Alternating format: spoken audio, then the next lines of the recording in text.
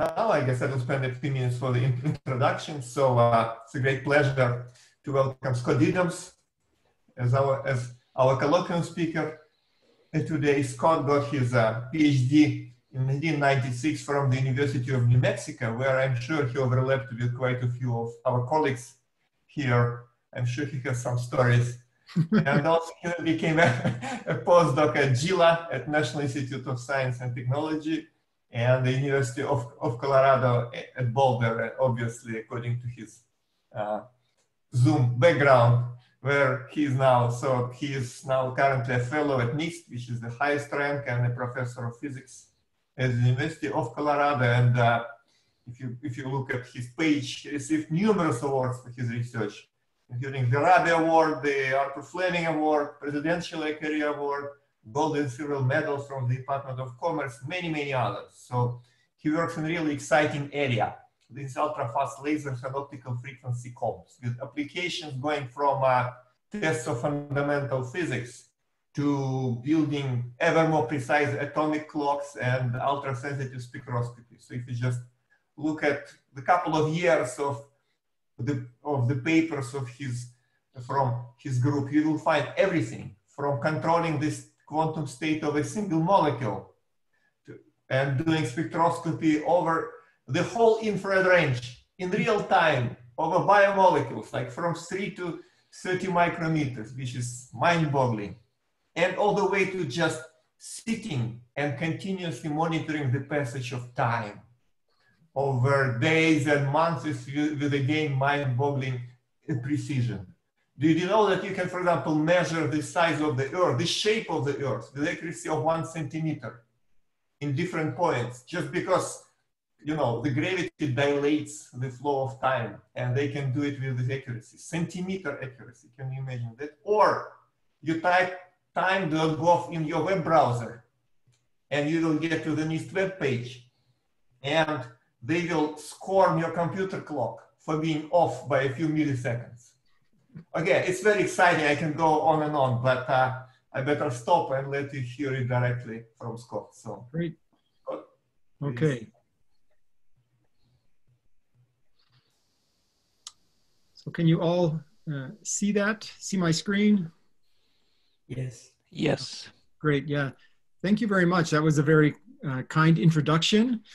And yeah, it's these strange times we find ourselves in, but it's really a pleasure to be able to spend an hour or so with you and, you know, chat with a few of you on the side also and share a little bit about the work that I'm involved in Boulder. So I think the official title of my talk was Synthesizing Light, but I added this subtitle, 20 Years of Optical Frequency Combs. And my goal in this talk will be to introduce you to this technology of optical frequency combs, kind of how they work, why they might be interesting, and some of the applications and work that we have been doing with them. You know, I'll focus more on the recent work, but there's been a really wonderful history over the past 20 years. So it's, let's get going on that.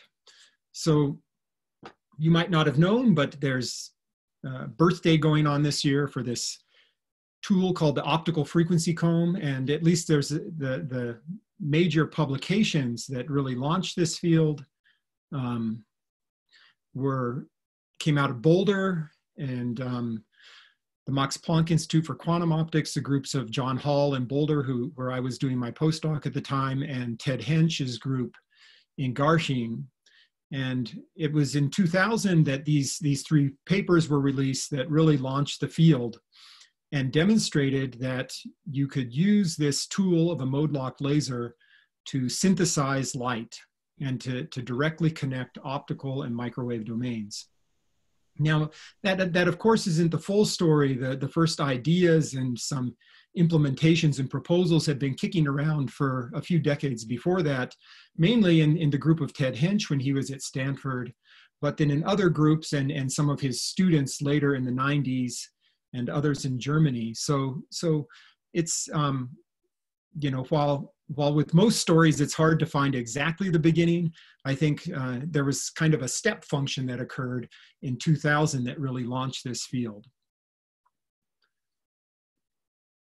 So the key aspect of a frequency comb I try to capture in this slide is that it's a tool that unites the electromagnetic spectrum. So the field of electricity and magnetism, of course, is fully described by Maxwell's equations. And it's quite interesting that we have such a fundamental theory that describes everything from radio waves to the highest frequencies we can generate.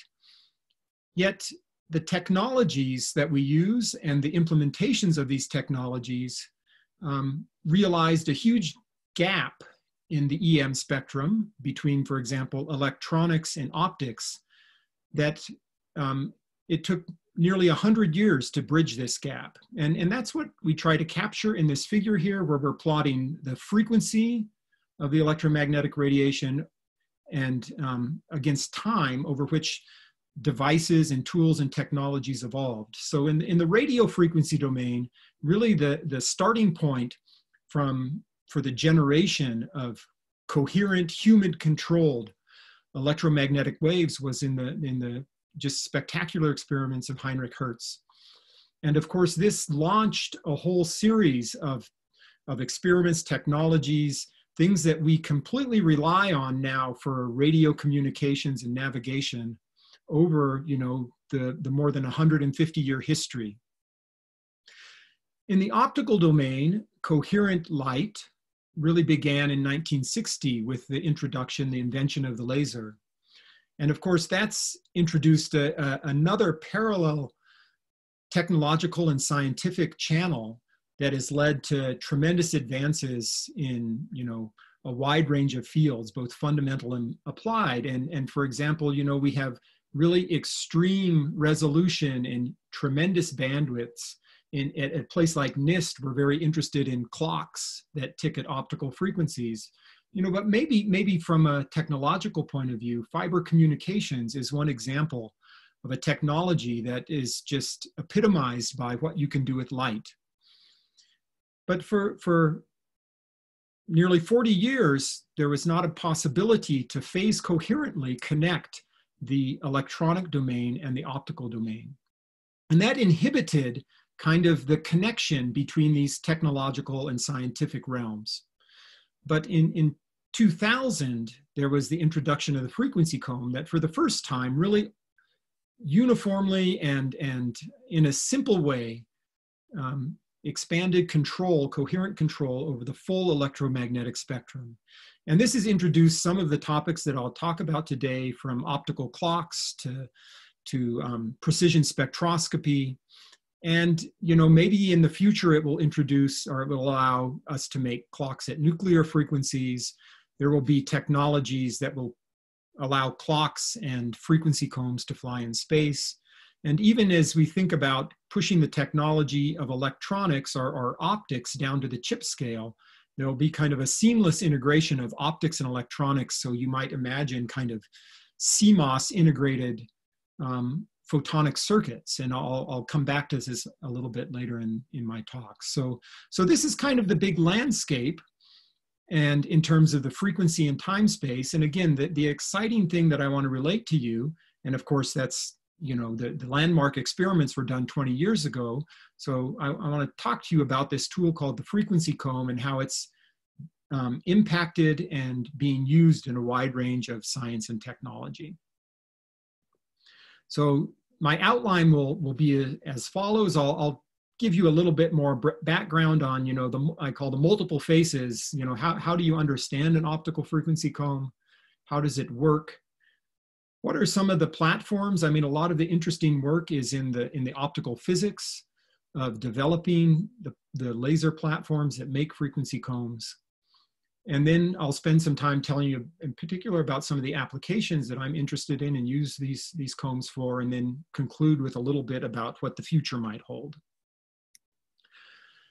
So I like this picture from Marco Loncar's group at Harvard. You can look at a frequency comb on many different levels. So there's a very simple picture, the strong analogy to the comb you would use for your hair, and a distinct array of optical frequencies, each tooth a slightly different color. So Another view of a frequency comb is one that is incorrect. So if you want to Google the term, you can Google laser comb, but if you Google laser comb, the top hit will be from the Hair Max company. And that kind of looks a little bit like a comb of light there, but this is something that is used to stimulate the follicles on your scalp. I don't know, it's kind of interesting. This company also started in 2000, so maybe there was a connection to the scientific laser comb I'm going to tell you about, but this is not the type of comb I'll discuss in the rest of this talk. So back to the picture of the comb as an array of optical frequencies with uniform spacing. Without knowing at all how one gets this or how it's generated, we can construct this picture of this evenly spaced array of optical frequencies and write a very simple equation that would describe the frequency of every tooth. Okay, and that's what I've written there. There would be, say, a uniform spacing between the teeth, and the teeth, if you followed them all the way back to DC, there might be an offset. So they aren't pure harmonics of the mode spacing, but there's a small offset in the frequency. So this is in fact all one needs to know really mathematically to talk about frequency combs. In the time domain, we have a picture like I've drawn here, where a frequency comb, that the Fourier transform of what I showed on the previous slide, really turns into a train of near identical pulses. And the important aspect is there's coherence from pulse to pulse. And I'll come back to that in a little more descriptive picture in a few minutes. But here we would have, now we see that the inverse of that mode spacing is the time separation between the pulses. And I mentioned that the pulses need to be near identical, but because they don't actually have to be identical. For example, if you talk about realistic sources for such combs, this offset frequency I've mentioned is related to the slipping of the group velocity with respect to the phase velocity of the light that makes up this pulse train. So we have in a frequency comb this interesting opportunity through the offset frequency I described a few slides ago to have access to the carrier envelope phase. So this provides kind of a unique tool to not only measure and control light, but use that light and that property of light in a new way. But the real key is that the pulses are near identical and repetitive with coherence from pulse to pulse, and you would still get a comb more generally with chirp pulses or with frequency modulated lasers, etc. So that's kind of maybe a physicist picture of a frequency comb. Another picture I really like is that of an optical clockwork or a set of gears. And here, think of this set of gears as performing simultaneously 3 different modes of operation. But for example, the key aspect of the comb is that it acts as a multiplier. So if you were to engage a microwave frequency with this comb, then that gear would act to multiply up the frequency to optical waves. And in fact, there's not just one optical wave, and there's lots of waves that come out. And each of those waves would be, for example, in this mechanistic picture, would have one additional tooth on the gear if you wanted. So that would be the spacing of the comb I showed you already. The clockwork at the same time can run in reverse. So we could control the entire apparatus with one optical wave. So we send in a wave, and then we run the gears in reverse, and out comes the microwave. And in this case, the microwave output is the pulses of light that this frequency comb generates. Another way to operate it is, and that's due to the fact that, the optical spectrum, the bandwidth that we can have in such an optical spectrum could be hundreds of terahertz. And so the connection from one optical mode to the other is made, again, via this comb, where one could look at controlling one tooth or one gear of the clockwork, and you could also get at the output all the other colors. So these modes of operation turn out to be extremely powerful and extremely useful for a variety of different experiments and tools that we use the frequency comb for. So let's move on then kind of from these simple pictures and think a little bit more and talk a little bit more in detail about how this clockwork or this gear work actually functions. So a picture that I like to use to explain this is to begin with a continuous wave. That's a CW laser, where one would just have a continuous stream of oscillations of an electromagnetic field here. And the spacing of these would be at a time t. For light, that might be 1 or 2 femtoseconds, the spacing of the light waves. The Fourier transform shown here on the right is a single delta function-like feature. Okay? But now let's imagine if we could modulate that light wave. Let's say that we had an ultra-fast modulator that could turn on and off the light wave in perfect synchrony with the underlying oscillations of light. So for example, in this case, I drew the period of the modulation to be every 10 cycles of the light wave, okay? And you could recognize that this forms a rudimentary counter of the cycles of light. It forms a rudimentary gearbox. And that if I can count the modulation period or control the modulation period, and somehow I could directly tie it via this integer relationship to the cycles of light, then I would know, for example, every 10 periods of this modulation every 1 period of the modulation is 10 cycles of light. The frequency domain picture shows up as this, now we start to get a comb of light. And the unique feature here that you should note is that these frequencies now are pure integer multiples of the mode spacing or of the repetition rate, our modulation rate. So if this was a way in which actual physical lasers and devices operated, there would have been no Nobel Prize for Hench and Hall, or at least maybe the Nobel Prize would have come back in the 1960s when people first developed mode lock lasers. But the key realization was that actually lasers don't, or devices that make frequency combs don't really work that way. And that's because you will have dispersion in any kind of laser or light generating cavity. And the role of that dispersion is, again, as I alluded to, is it causes the group velocity to slip or to be delayed with respect to the phase velocity. And you might see that as a fatal flaw initially, but if we can keep track of that small slip from each modulated pulse to the next, then we still can maintain this connection between the RF domain and the optical domain. And that, in fact, is the connection that comes from this offset frequency.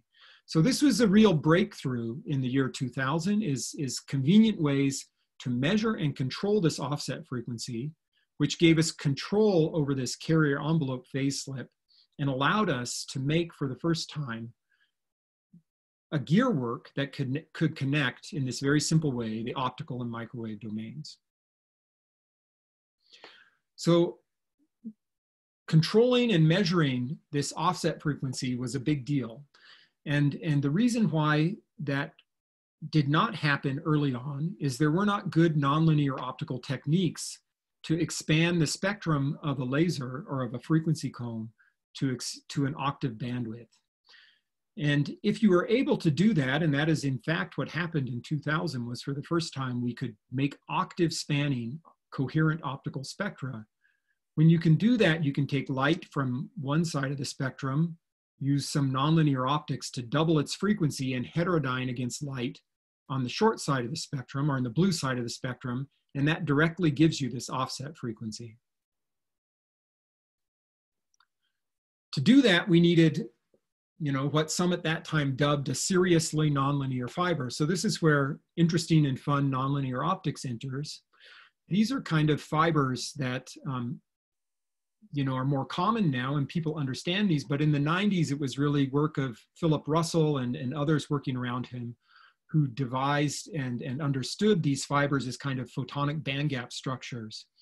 And so this is a silica fiber where there's air holes that run along the entire length of the fiber, but inside there's a small defect, and that's where the light is guided. And by changing the pitch, the spacing of the holes, and the filling factor of the holes, a really interesting thing happens is that you can control the group velocity dispersion of the light. And that allowed scientists at that time, and this was the first demonstration with this supercontinuum, was a group out of Bell Labs at that time, allowed them to move the dispersion zero crossing down to wavelengths around 800 nanometers, where lasers could conveniently excite that and go from kind of narrow band laser pumping such a fiber to really a white light supercontinuum. And here's a picture of that, and you see the glorious colors coming out of this fiber. And I know there's folks in your faculty who are involved in these experiments as well. But when you see this for the first time, it's just amazing. So that nonlinear fiber gave us the octave of spectrum that allowed us to do the first self-referencing measurements to measure the offset frequency. There, as a bit of a historical note, it was another postdoc and myself, David Jones, and I copied a few pages from our lab book and actually put them in this 70th birthday publication for John Hall back in 2005 or so.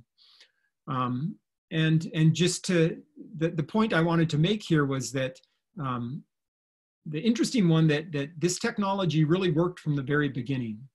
I think we got the first fiber from Lucent or from Bell Labs right around the beginning of October in 1999. And as soon as we were able to put it into the laser, you could see this input spectrum. We could generate very broad white light octave spectrum going from 500 nanometers all the way out into the near infrared. And with a very simple type of nonlinear interferometer, we could immediately observe this offset frequency. So it was one of the most, and actually has continued to be one of the most wonderful experiments to work on, because it's a bit the opposite of Murphy's Law. Is from the very beginning, things just worked magically well. Once the offset frequency was measured, it allowed us to make this connection I illustrated between the time and frequency domains. So we could perform a cross correlation between pulse n and n+1 that came out of the laser, this titanium sapphire laser at that time, and measure with reasonable precision the slippage from the peak of the interference of the carriers of these two pulses to the envelope. And then as we changed the ratio of the offset frequency to the rep rate, we could see that there was indeed a linear relationship between this slipping between the carrier and the envelope. So that really cemented this gearbox picture and the idea that you could really rigorously connect microwaves to optical fields using this technology. So of course that's the offset frequency. There's also the mode spacing, which you might wonder, well, how do you measure and control that? Of course, this is usually occurring at a much lower rate. The typical spacing is hundreds of megahertz to gigahertz. So one can just photo detect the rate at which pulses come, and then you could compare it to a microwave reference. And so with some sort of laser servo technology, we can in fact force those to be equal. However, another way to do this, and this is how we make optical clocks, is to instead use the heterodyne between an optical reference, say the pendulum of an optical clock, the laser that is probing, for example, an atom or an ion in such clocks. And that's a very stable laser. And we can use that via a heterodyne with one tooth of the comb to control the entire comb. And a little bit of math shows you that then the repetition rate is tied essentially to this optical frequency divided by n. So here you kind of see this optical frequency divider math that I showed you, kind of qualitatively works with the gear picture of the comb. So which technique you use here depends a bit on some of the tools you might have and what you want to accomplish. But for the state-of-the-art references, frequency references, a microwave reference the best ones might give you 13 digits of precision in 1 second. But optical references now are the most stable and most accurate electromagnetic oscillators we have. So if we control to the optical domain here, we can be at kind of 10 to the minus 16 in 1 second. So here's a case where optics clearly wins over electronics. And if you think back to the early picture of this gulf between optical domain and electronics domain, we now have a tool, for example, to make oscillators in the optical domain that are very stable, very precise, very low noise, and use frequency combs to convert them, down convert them to the electrical domain. So that is, for example, one of the innovations that frequency combs enable, and for technological purposes like radar systems or remote sensing, that is quite interesting to use. It's also interesting, just for precision microwave spectroscopy, to actually use an optical source as your local oscillator. So a question that often comes up is, how good are the gears? So, here's another little gear picture, and does this gear picture really work? And early on, there were a lot of questions about that, particularly as we thought about the nonlinear optics in those systems. Is, well, could there be a tooth missing, if you would, from the comb, or does the comb, is it really uniformly spaced? Does that simple equation I wrote, does this really apply? And so in the early part of the 2000s, and even continuing up to, just within a few years, this for metrologists continues to be a question of, for example, how uniform is the comb? And it was really from Hensch's group, Thomas Udom, postdoc, and a student before that, who cemented in everyone's mind that it was as good as you could measure.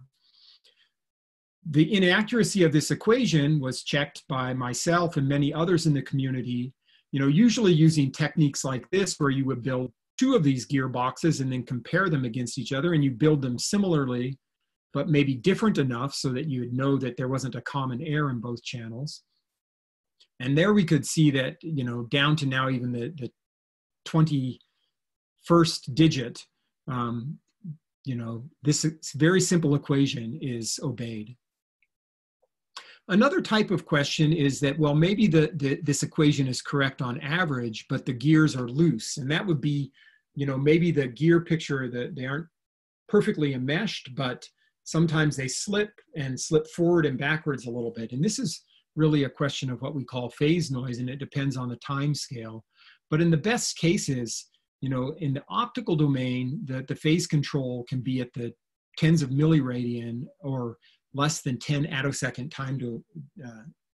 time resolution. And so that means that these gears, even if you think of a gear as being a cycle of light, the definition of the gear or the cycle can be subdivided by a factor of 100 or 1,000 even. So you can get down to attosecond precision. And that's also quite important when one uses these short pulses, for example, to probe nonlinear effects that might be sensitive to this carrier envelope phase. Okay, so let's, now I've given you a little bit of a, heuristic description of the frequency comb and a more working description.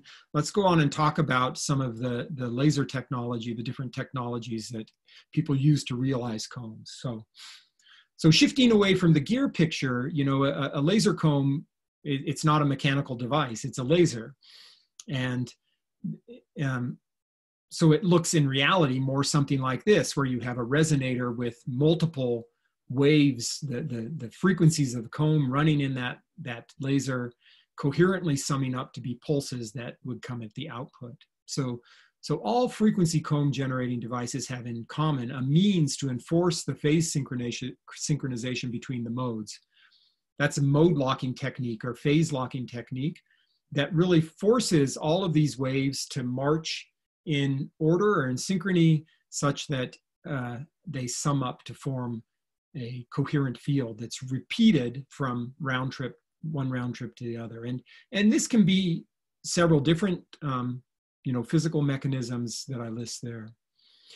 One also needs a cavity, and the cavity has the function of reducing high frequency noise, of really providing the storage of the light that enables it to be repetitive over some time.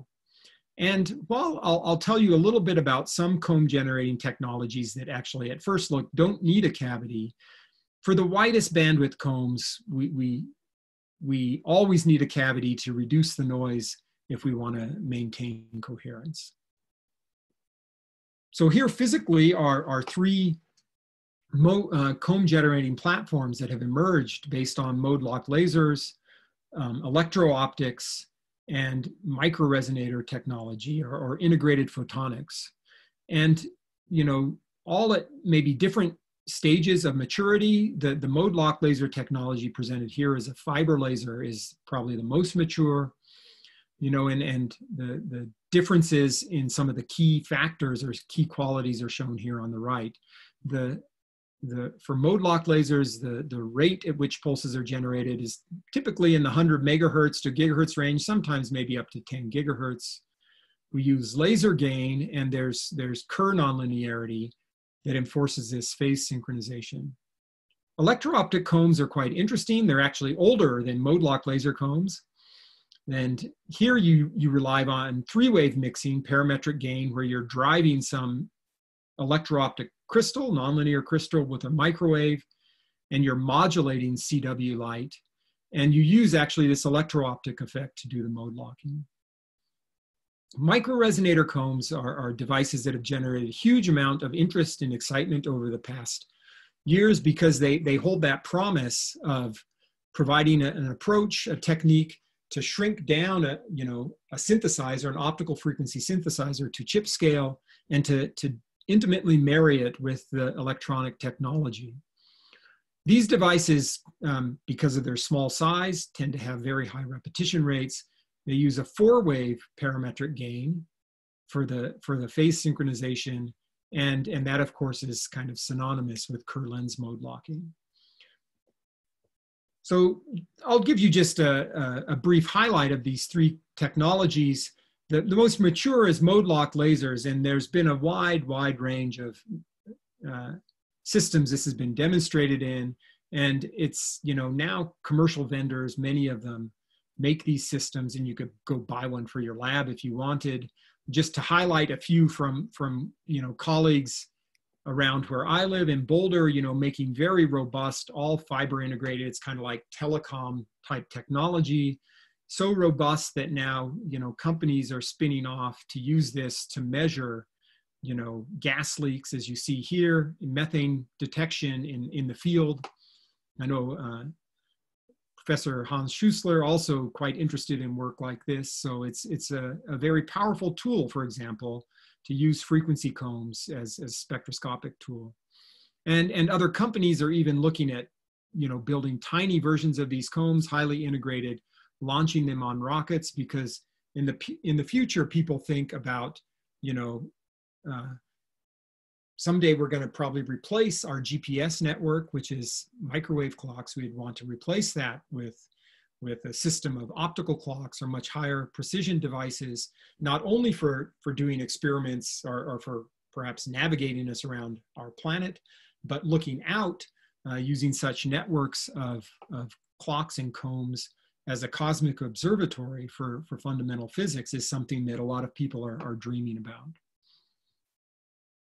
Electro-optic combs, I had mentioned that they were actually introduced earlier, in fact, the early 90s. And if you go back, of course, electro-optic modulation, even back into the 60s, but it was a colleague in Tokyo, Motonobu Kurogi, who introduced this idea of putting an electro-optic modulator inside a cavity, and thereby finding a very efficient way to build up a comb. And those look like something like this. If you measure the spectrum, is, you know, and this is a frequency spectrum, the power at each comb tooth, and it kind of looks like a fat blue line here in the plot, but if you zoom in, there's actual comb teeth distributed throughout this spectrum. So these kind of tools were the first ones that were used in frequency metrology experiments, both in Japan and later in the Hench group, and even in Boulder. When I started working with John Hall, we were using these kind of frequency combs to attempt to bridge terahertz gaps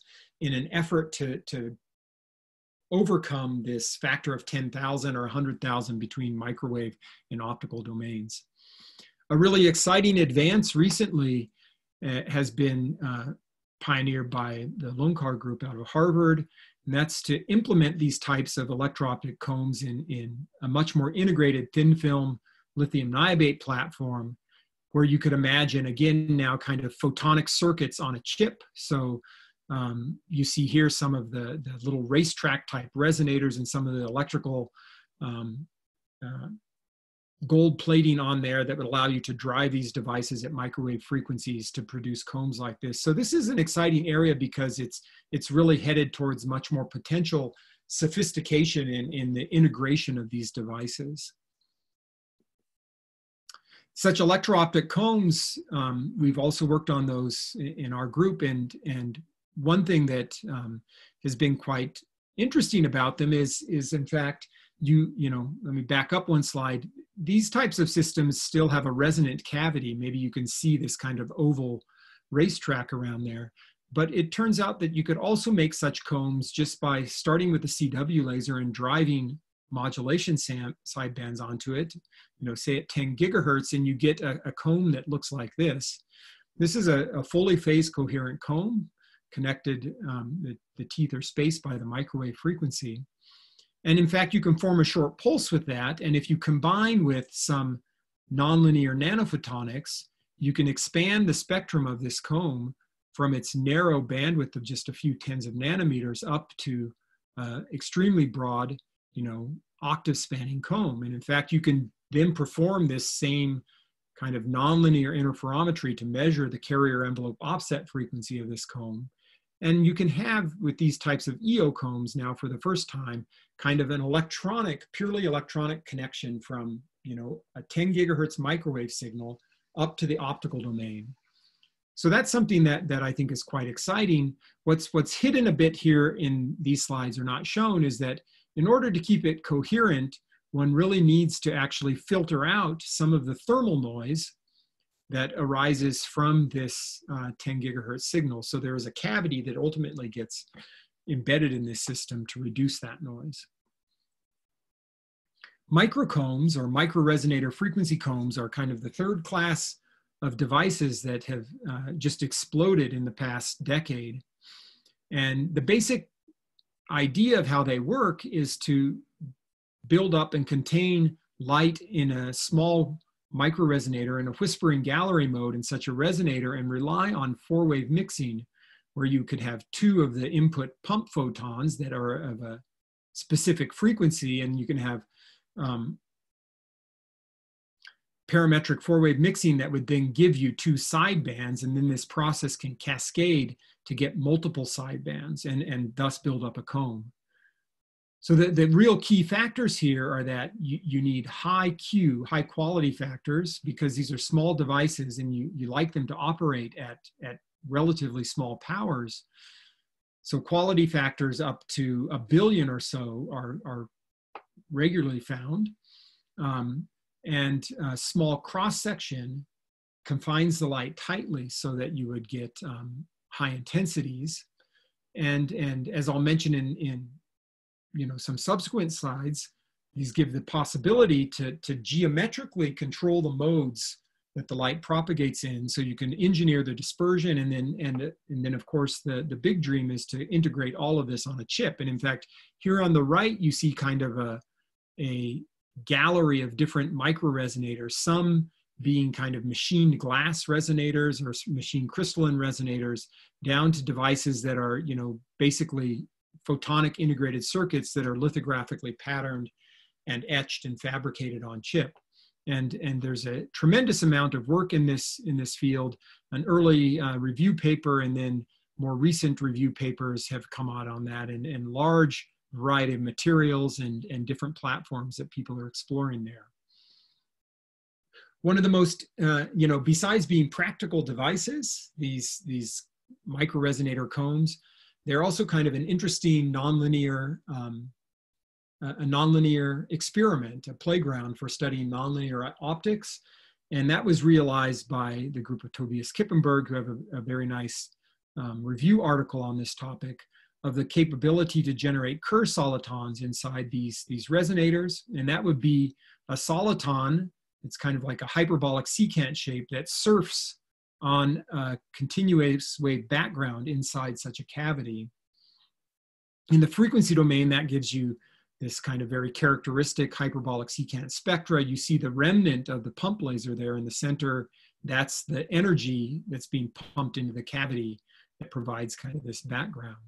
And this very simple equation can then describe the dynamics and, in fact, very accurately predict the type of frequency comb that you can generate based on, you know, measurements or the parameters of loss and detuning of the pump light from one of the resonances, the Kerr nonlinearity, and dispersion.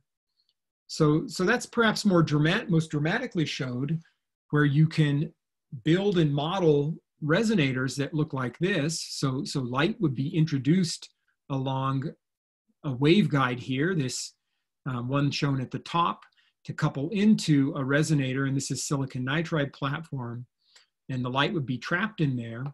And by engineering in what you're seeing here on the right is a cross section of that waveguide, but by engineering the dimensions of that waveguide, you can change the dispersion. And when you do that, that allows you, for example, to broadcast a comb over extremely broad bandwidth. So here we kind of have this wonderful octave spanning comb that allows one to, in fact, self-reference these types of combs and again make that tight gear-like connection between optical and microwave domains. And you can see that the output that one gets is actually very well described by theory. So this theory, again, involves just these few simple parameters that were shown on the previous slide. And if you vary, for example, the ring width, the cross-section of the waveguide, you can see that you can push, for example, these dispersive waves, or what they're called, you know, to longer or shorter wavelengths. So that's a very powerful, one of the most powerful aspects of the integrated photonics platforms that allow you to dispersion engineer and generate kind of tailored frequency combs. Okay, so in the last 15 minutes or so, I'll switch gears a bit and tell you about some applications and how we've been using those. And that's, you know, I enjoy for myself building the devices, but it's the most fun to actually use them for some sort of precision measurement. So some time ago, or 10 years ago now, I wrote a paper in Joseph B where it became clear to me that, you know, frequency combs were not just about measuring optical frequencies or building optical clocks, but rather there's a wide range of applications that they have enabled and different branches of a tree, if you'd like. And this is a little more of a modern version of that, or a newer version with kind of a living tree with maybe the self-referencing aspect, the key gear work at the center of this, the heart, if you would, heart and lungs of this tree, and then roots and going down to different technologies I described to you, and branches and leaves extending up to many different applications. So there are some applications that you just could not do without a frequency comb. And that's, for example, making an optical clock. I told you we can now generate extremely low noise microwave signals. In fact, the lowest noise microwave signals that now exist come from optical resonators or optical oscillators that have their frequency divided down to the microwave. Very broadband sensitive and accurate spectroscopy. Frequency combs are now being used to find Earth-like exoplanets. So I'll tell you a little bit about that. And this topic that I won't touch on, but, you know, the generation of pulses with controlled carrier envelope phase. So really they allow, you know, control over the electromagnetic waveform of light that before this time was only possible at much lower frequencies in the microwave domain. So let me tell you a little bit about a few of these applications, and starting with optical clock metrology. And this is really kind of core to, say, the functioning of an institute like NIST, and that is looking for, you know, at one level what might be the next definition of the second, but on the other hand also looking at basic physics or even earth science that one can do when you can measure frequencies to the 18th digit. So what you're seeing here is data from a recent comparison, and you can read about this. This is our Boulder Atomic Clock and Optical Network team, BACON. It's a very appropriate name for Boulder because not many people in our town eat bacon, if you've ever been here. They're more likely to be running up and down the mountains. But anyway, we use frequency combs to compare 3 of the most accurate and precise clocks that exist anywhere in the world. These are the strontium, ytterbium, and aluminum ion clocks. And so here the frequency comb is functioning as a gearwork to measure the ratio between these optical frequencies.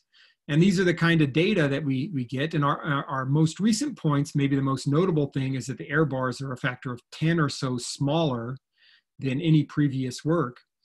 And in fact, these are now the most accurately defined or accurately measured quantities of any physical parameter that I'm aware of. There have been measurements of, confirmations of zero effects or null effects in physics, where someone is measuring zero, or maybe someone is saying, the charge of an electron to a proton, is it really exactly -1? So discounting those kind of measurements, I think these are the most precisely and accurately measured numbers that exist now to date of any physical parameter. And that is the ratio of the energy levels in these 3 atomic systems. So that's pretty exciting. And at a place like NIST, that's figuring into a future redefinition of the SI second. The SI second's now based on cesium clocks, but it's going to change here in the next decade, I think. It allows one to do things like relativistic geodesy. Alexei mentioned early on that this kind of precision corresponds to centimeter changes in gravitational potential. So one could use these clocks as kind of leveling devices. And actually, we think that could be a really important practical application in the future as more and more ice around the world melts. And people want to know, where is the water going to flow? So water follows gravity. And so measuring gravity very precisely could actually have huge practical importance. But on the physics side, I mentioned, people are interested, and others are interested in using these kinds of clocks as maybe future observatories for detection perhaps of dark matter, for constraining models of physics, looking for gravitational waves, maybe even forming large observatories that could look at things like black holes, event horizons in different systems at different wavelengths or frequencies. So I think there's a lot in the fundamental side that these tools allow. A very practical kind of device would be using frequency combs in combination with ultra small atomic chip cells or vapor cells, such as this very small rubidium cell just a few millimeters across, to build chip scale optical clocks. And those would be interesting, for example, to operate in environments where you don't have GPS, or people are interested in using those as, you can turn it around not just as a clock, but maybe as a sensor of magnetic fields. And so this kind of technology that allows you to connect with a comb the optical transition, say, of rubidium to the microwave, could be very powerful from a technological point of view. And this was a demonstration that we did, came out just last year, where we showed for the first time with these chip scale components, we could make such a clock that had actually a pretty good stable microwave output. So this microwave output is linked to a 2-photon transition in rubidium. And, this is kind of performance that, commercially it's kind of a rack scale cesium fountain clock, or cesium beam clock that you'd have to go to have kind of comparable performance. So that's pretty interesting to be able to realize in chip scale devices that involve these combs. A topic that I really enjoy and am actively involved in is using frequency combs to search for exoplanets. The 2019 Nobel Prize, of course, went to Mayor and Culot for their introduction and discovery of exoplanet orbiting a solar type star. They used this radial velocity technique where you would look at a star, and if there's an exoplanet circling the star, it tugs the star to and fro such that as you observe the stellar spectrum from Earth, you see it periodically red shifted and blue shifted as the exoplanet goes around. And this is, in fact, the signature of the Doppler shift of this 51 Peg, I think, was the star that they looked at and found the first exoplanet, or found an exoplanet around, and that was the first solar type star. But if you want to find an Earth-Sun analog, it's very hard to do because the Doppler shift is on the scale of 10 centimeters per second. You might see here, this is 50 meters per second. So you have to go kind of a factor of 100 to 1,000 better precision if you wanted to see an Earth-Sun analog. So that's a very interesting and active area of research in astronomy, to answer really these big questions is, how do planets form and evolve? Are they diverse? Is your Earth unique? And ultimately, is there life elsewhere? So I have a project that's running right now out in West Texas at the McDonald Observatory with a group from Penn State, University of Texas, and several, University of Arizona, several other institutes. And that's called the Habitable Zone Planet Finder. And this is an instrument that sits below the Hobby Everly telescope, a big 10-meter class telescope out there. We have a frequency comb that every night is calibrating the spectra of near-infrared stars, M stars. So those would be stars not like our Earth. So a bit of a different question being sought to answer there is to study planetary systems and exoplanets around cooler stars, which actually close by in our galaxy are the most numerous stars. And so it's a very interesting class of stars to study. And we've been doing that now every night for about 2.5 years and looking up into the West Texas sky there. So that's been a really exciting experiment. And a frequency comb is enabling actually over the past couple of years, new astrophysics and new science to come out of this experiment. And here's a few examples that show you kind of the technology. We use this electro-optic comb technology to make a 30 gigahertz comb. The spectrum in the end looks something like the purple spectrum down here. There, you aren't resolving modes. If you zoomed in, you could actually see the modes. We use some of this nanophotonics to generate this spectrum with very low pulse energy. And when combined with the telescope and the Habitable Zone Planet Finder spectrograph, one gets images like this. So this is the kind of stellar spectra. It's kind of an echellogram, we call it, where you would look at the spectra of the star and you almost read it like a book from long wavelength to short wavelength. And if you zoom in there, you can see the stellar spectrum. It looks kind of continuous, maybe with some dark notches out of it. And underneath it is the tick marks, which are our frequency comb. And this is allowing us to, for example, look at Barnard's star. There's some controversy right now whether there might be a planet or not around Barnard's star or other stars, and make the very most precise measurements that have ever been made in the near-infrared region of the spectrum.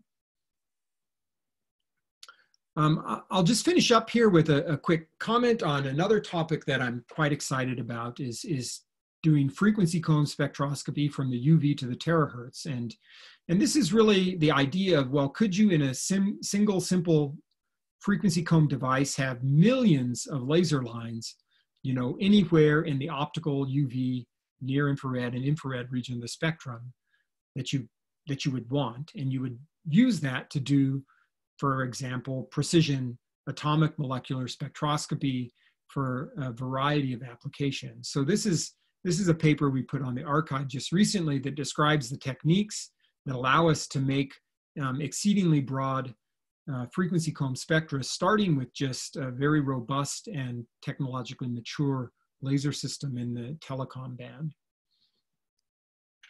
So one thing that we've been particularly interested in is looking at infrared region of the spectrum. So if you go out here, and I should mention this region of the spectrum, it's really the molecular fingerprint region. And so, we're interested in looking at trace gases, but also in bio and chemical systems that would be important for health, perhaps, materials, and new quantum materials, for example, would be interesting to look at as well. But this region of the spectrum, the bandwidth, the combination of bandwidth and power that we get now exceeds that of a synchrotron. So that's something that gets folks around Boulder who we work with quite excited, because they don't have to pack up their experiment and go to Berkeley. They could actually imagine doing those experiments in the laboratory with a modest, 1 meter square apparatus instead of hundreds of meters squared that you'd need for the synchrotron. So here's an example of spectroscopy we've done in this region, over kind of 600 inverse centimeter to, 1500. So this is much over an octave, kind of spanning 15 to, from 4 or 5 microns out to 15 microns. And the ability to have kind of this combination of very broad spectral graphs and very high resolution down to individual comb teeth. So each, in this plot in the bottom right, each dot on that plot is the amplitude of a single comb tooth. We can also measure the phase of it, so we can do kind of dispersive spectroscopy as well. But it kind of extends over a dynamic range and frequency of about a factor of 1,000,000. I won't really have time to talk about it, but because infrared detectors aren't so great, and we've developed a technique that allows one to measure in real time. So kind of like a sampling oscilloscope would do for electronic signals, we can do for these signals with frequencies up to about 100 terahertz. We can sample them with near infrared, very short pulses, and in fact measure directly the electric field of the infrared light. And that's how these spectra arise, is out of the Fourier transform of that electric field. So I think that's bringing me close to the end. I just wanted to wrap up by telling you, maybe a few ideas on what the future might hold.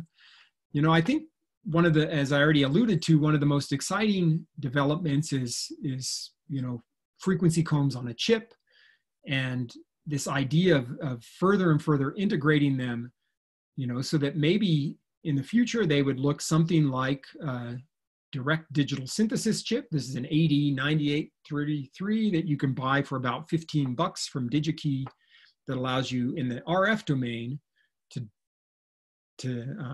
digitally generate electromagnetic signals in the RF domain. Here would be a device that could do it in the optical domain. And you can see this is work from colleagues who work with it at Santa Barbara, led by John Bowers, of the hard task of integrating it. But I might hold this out as kind of that analog for frequency combs of the first Bell Labs transistor that looked a little bit, duct tape and baling wire held together. But I think this is really going to be a breakthrough and an exciting path forward as one moves towards more fuller integrated devices. What else might combs do? I mean, the field has continued to surprise, so it's hard to predict, but here's an interesting idea from Thomas Udom and Akira Ozawa as well. We worked hard to make combs with equal spacing. What if we could make them with unequal spacing? And this would be a comb that the spacing of the modes increased as you go across, increased linearly as you went across the optical spectrum. So here's an idea, a proposal on how you might do that. I don't think it's been realized yet, but that's a pretty interesting idea, because that could enable, for example, a direct mapping just by measuring the mode spacing, which is easy to do. You could directly map optical frequencies to the microwave domain. So this could be an interesting tool, for example, for spectroscopy. But as we zoom back out to this big picture, I think, we're going to continue to see frequency combs at extreme wavelengths in the X-ray, more IR. I think those are, very interesting domains. Combs in extreme environments. I think they're going to space. They will go to space with clocks. Ubiquitous combs, so the CMOS kind of integrated combs. Quantum combs is a topic, of course, that is gaining attention. What could you do with the quantum properties of light in a frequency comb? Or maybe it'll be something else that we just don't even know anything about right now. So that might be the best one, is the surprise. So with that, I'd just like to thank the many people I work with, not only people in my own group, but many other staff and postdocs and collaborators around the world. And of course, give Jan Hall and Ted Hench a big thank you for initiating this field and giving me the opportunity to work in it. And if you're interested in reading more, myself and Carrie Bahala and Thomas Udom wrote a review article that kind of captures a lot of the story I just related to you in this recent publication in Science. So I think with that, I'll stop and be happy to take any questions. Thank you very much, Scott. Please, questions. Please just unmute yourself and ask your questions. Can I go ahead and ask a question? Sure. Yes, Can please. you do some more to compare to the synchrotron source? You have the wavelengths and the span Here, of the I'll go wavelengths. back to that slide. Yeah, what about power, pulse Yeah. duration? Let's see how I've got to back up here a few slides. Yeah, What else do they care about? Yeah, this plot. So I did not in here. If you go to this paper on the archive, the direct comparison is made in the plot in the paper. Mm-hmm. But right now, in this region across the the 3 to 20 micron region, we are about 10 times brighter than the synchrotron, and or at least as bright. And so I think that's pretty nice for like a tabletop kind of setup.